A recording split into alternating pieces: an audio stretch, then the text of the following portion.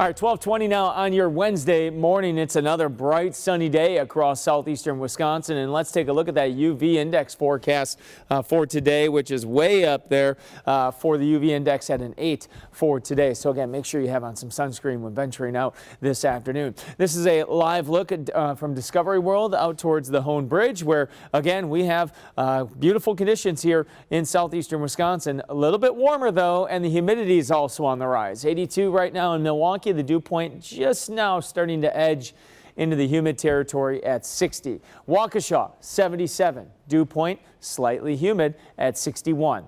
Across southeastern Wisconsin, the temperatures are in the 70s and lower 80s. 80 in Kenosha, 80 in Port Washington, 78 out in Watertown. Now again, the dew points starting to creep into that humid territory, into the lower 60s across southeastern Wisconsin. And here's your dew point forecast. So a little bit humid today, and then refreshing air returns tomorrow and into Friday, and then slightly humid again heading into Saturday. Let's go through your weather headlines for today. Briefly warmer, mainly dry this week. A tiny chance of a shower we're going to talk about for this evening. Then also a little bit unsettled heading into the weekend. Storm Max radar and satellite in general, clear skies and high pressure. A little boundary is going to work its way farther south this evening and eventually maybe spark a stray little shower. It's a tiny chance. Right now, blue skies overhead.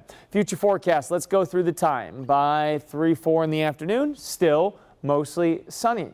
Now, as we head into this evening, you can see by 6, 7 o'clock, here comes a chance of that stray little shower later on this evening. I would say after 7, 8 o'clock for most of the area, and the best chance will be north of Milwaukee.